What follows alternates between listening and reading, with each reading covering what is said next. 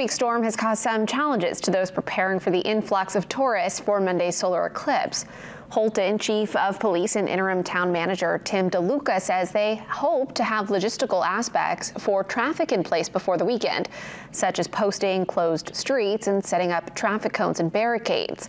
With the stormy weather, these measures will be delayed until the weekend. We know that Public Works crew is right on it. They know they've got to do snow plowing, then snow removal.